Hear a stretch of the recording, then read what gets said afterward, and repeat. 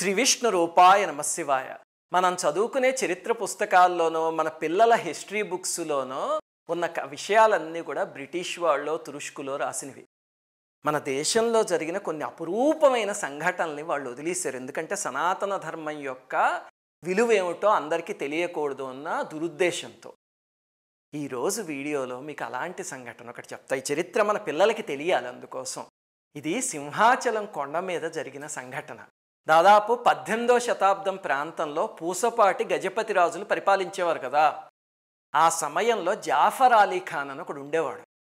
వాడికి ఒకసారి ఆ విజయనగరం రాజుతో విభేదం వచ్చి దాంతో కక్ష తీర్చుకోవాలని చెప్పి ఏం చేశాడు, తన సైన్యాన్ని సింహాచలం ఆలయం పైకి దండయాత్రకి పంపించాడు. దుర్మార్గుడు సింహాచలం ఆలయాన్ని ధ్వంసం చేసేసి రాజును బాధపెడతారు. వాళ్ళు వచ్చి ఊచకోత కోసేయడం మొదలుపెట్టారు. ఆ పాపం చాలామంది భక్తులు అడ్డుకున్నారు, కానీ అందరినీ చంపేసేసి పైకి వెళ్ళిపోయారు. ఆలయంలోకి వెళ్ళి అక్కడ విగ్రహాలని వాటిని ధ్వంసం చేయడం మొదలుపెట్టారు. మనకి దురదృష్టవశాత్తు హంపీలో, కోణార్కులో అలాంటి ఆలయాల్లో అదే జరిగింది కదా. ఇప్పుడు మీరు కోణార్క్ ఆలయం చూస్తే ఒక మట్టి దెబ్బలా ఉంది. హంపి అయితే మొత్తం కూలిపోయింది దురదృష్టవశాత్తు. కానీ ఈ ఆలయంలో విచిత్రం ఏం జరిగిందంటే, ఆ సమయానికి ఆలయంలో గోగులపాటి కూర్మనాథ కవి అని ఒక మహాభక్తుడు ఒక ఆయన ఉన్నారు.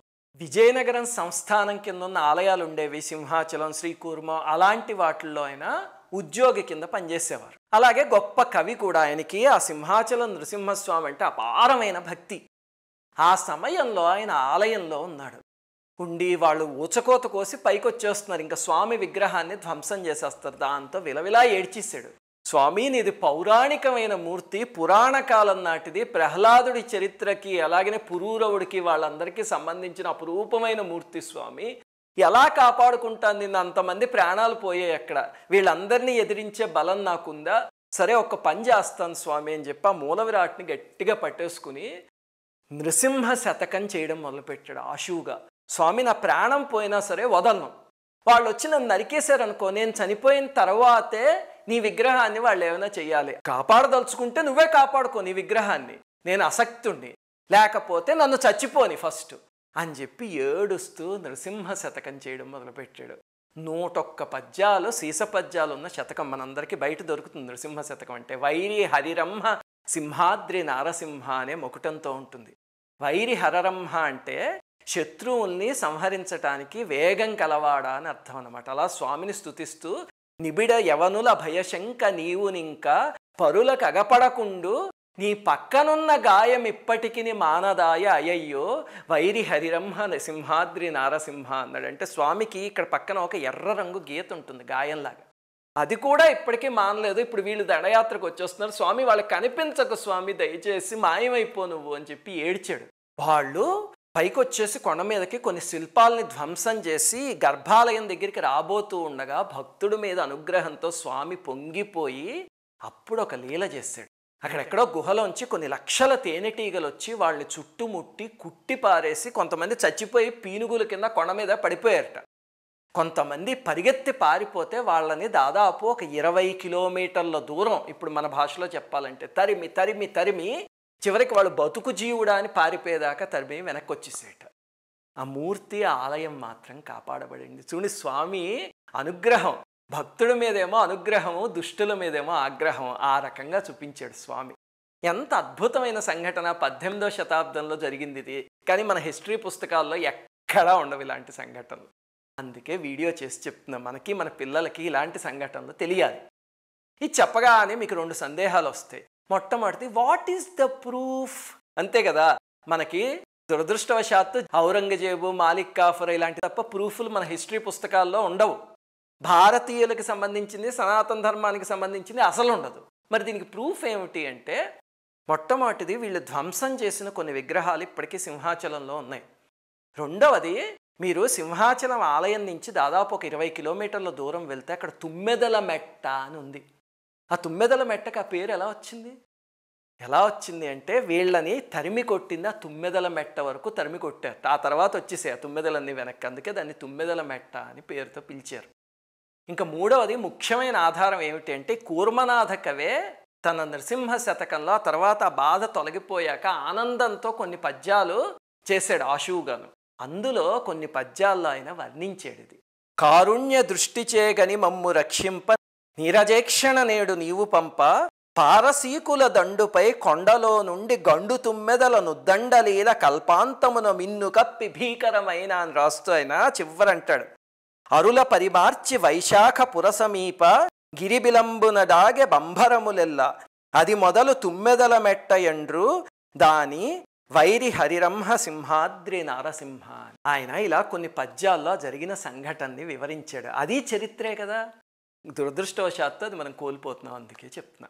ఇప్పుడు మీ అందరికీ వచ్చే ఇంకొక సందేహం, ఇది పూరిని కాలాపహాడు దండయాత్ర చేసి బ్రహ్మ పదార్థాన్ని ముట్టుకుంటే అప్పుడు నృసింహస్వామి శక్తి వచ్చి కాల్చేసింది అని చెప్పాను కదా. చెప్పగానే చాలామంది అడిగారు, అంటే ఏమిటండి మీ ఉద్దేశం? వారణాసి మీద దండయాత్ర చేశారు, ఈ తురుష్కులు ఆలయాన్ని పాడి చేశారు, సోమనాథ్ మీద దండయాత్ర చేశారు, అలాంటప్పుడు దేవుడు ఏం చేయలేదా? ఇక్కడ నృసింహస్వామి వచ్చి చేశాడా అంటే ఆ దేవుడికి శక్తి లేదా, ఈ దేవుడికే శక్తి ఉందా అని. ఒకటి గుర్తుపెట్టుకోండి, మనకున్న అహంకారంతో ఇలాంటి ప్రేలకూడదు. భగవంతుడు ఎందుకు చేశాడు, భగవంతుడు ఎందుకు చేయలేదు అనేది ఆయనకి సంబంధించిన రీజనింగ్ ఉంటుంది. మన అల్పబుద్ధి ఎంత? ఇప్పుడు గుర్తుపెట్టుకోండి, ఏ ఆలయం అయినా సరే పురాతనమైనవి, అక్కడ ఒక క్షేత్రం ఉంటుంది, అక్కడ ఒక ఆలయం ఉంటుంది. ఆ క్షేత్రం అనేది మన కంటికి కనిపించదు. అది పురాణ కథ ఎప్పుడు జరిగిందో అప్పటి నుంచి ఉంటుంది, ఇప్పటిదాకా ఉంటుంది. ఈ ఆలయం అనేది దానిపైన కట్టినది, అంటే ఒక క్షేత్రానికి పైన కట్టిన రాతి ఇల్లు అనుకోండి. ఈ ఆలయం వస్తూ ఉంటుంది, పోతూ ఉంటుంది. ఇప్పుడు ఎక్కడో త్రేతాయుగం నాటి ఆలయాలు ఇప్పుడు ఉండవు కదా. ఆ శ్రీరంగం ఆలయం ఉంది ఇప్పుడు ఉదాహరణకి. ఆ తర్వాత ఎంతోమంది రాజులు కట్టించుంటారు. కొన్ని ప్రకృతికి పోతాయి, న్యాచురల్ కెలామిటీస్ వచ్చి, కొన్నేమో ఎవరో వచ్చి ఇలా ధ్వంసం చేసేస్తే పోతాయి. ఆలయాలు పోతాయి, కానీ క్షేత్రశక్తి మాత్రం ఎక్కడికి పోదు.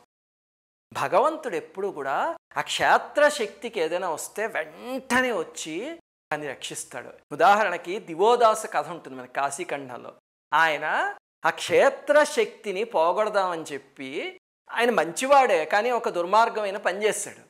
దాంతో సమస్త దేవతాశక్తులు కిందకు వచ్చేసి అతన్ని శిక్షించలేవు, చాలా ధర్మాత్ముడు. దాంతో చాలా చమత్కారంగా మొత్తానికి మళ్ళీ ఆ క్షేత్రశక్తిని వారణాసిలో నిలబెట్టారు, అంతేనా? అలాంటి అవసరం వస్తే భగవంతుడు కిందకి దిగి వస్తాడు. అంతేకాని క్షేత్రం పైన కట్టిన రాతి ఇల్లుంది, ఆలయము, అది ఉన్నా అది లేకపోయినా సరే ఆ క్షేత్రం అక్కడే ఉంటుంది. ఇప్పుడు ఒక రాజు ఆలయాన్ని కట్టించాడు, ఓ తురుష్కుడు నాశనం చేశాడు. మనకి వీళ్ళు తురుష్కుడు, అతను రాజు అని ఉంటుంది. భగవంతుడికి ఇద్దరు పిల్లలే. ఇప్పుడు ఇంట్లో ఒక పిల్లవాడు ఒకటేదో విరగ్గొట్టేశాడు, ఒక పిల్లవాడు చాలా డిసిప్లిన్డ్గా ఉంటాడు. అంటే వెంటనే తల్లి తండ్రి వెళ్ళి ఆ విరగ్గొట్టేసిన పిల్లాడిని చంపేస్తారా? చంపేరు కదా. ఎందుకంటే తల్లి ప్రేమ తండ్రి ప్రేమ మార్చుకుంటారు. అలాగే భగవంతుడు కూడా ఆలయం కట్టిన వాళ్ళని ఎంత ప్రేమిస్తాడో ఆ ఆలయాన్ని కూల్చేసిన వాళ్ళని కూడా అంతే ప్రేమిస్తాడు. ఇద్దరు పిల్లలే. కానీ అలాంటి వెధవ పనులు చేసినప్పుడు ప్రకృతి మాత్రం తప్పకుండా శిక్షిస్తుంది తప్ప క్షేత్రం ఏమీ కాదు. ఇప్పుడు శంకరాచార్యుల వారి చరిత్రలో ఆయన ఎక్కడో నడుచుకుంటూ వెళ్తే ఇక్కడ అన్నపూర్ణాదేవి శక్తి ఉండేది అని చెప్పి అక్కడ మళ్ళీ ఒక విగ్రహాన్ని ప్రతిష్ఠించి యంత్ర ప్రతిష్ఠ చేసి ఆలయం కట్టించారు. ఎలా తెలిసింది ఆయనకి? అంటే అన్నపూర్ణాదేవి క్షేత్రం అక్కడే ఉంది మొట్టమొదటి నుంచి, ఆలయం మాత్రం పోయింది. తర్వాత మళ్ళీ ఆయన ఇంకో ఆలయం కట్టించారు, మళ్ళీ అది పోతే ఈ మధ్యలో ఇంకొకళ్ళు ఎవరో కట్టించారు, అంతేనా? అలాగే భక్తులు కడుతూ ఉంటారు, దుర్మార్గులు పడగొడుతూ ఉంటారు. మరి అయితే సింహాచలంలో ఎందుకు చేశాడండి అలాగ స్వామి వాళ్ళు దండయాత్రకు వచ్చినప్పుడు అంటే, మరి అక్కడ గర్భాలయంలో ఒక పిల్లాడు నాన్నా రక్షించు అని ఆర్తితో మూర్తిని పట్టుకుని ఏడిస్తే అమాయకమైన భక్తికి పొంగిపోడు స్వామి, అందుకని ప్రకృతి తుమ్మెదల్ని పంపించి రక్షించింది. అది చరిత్ర. శ్రీమాత్రే నమః.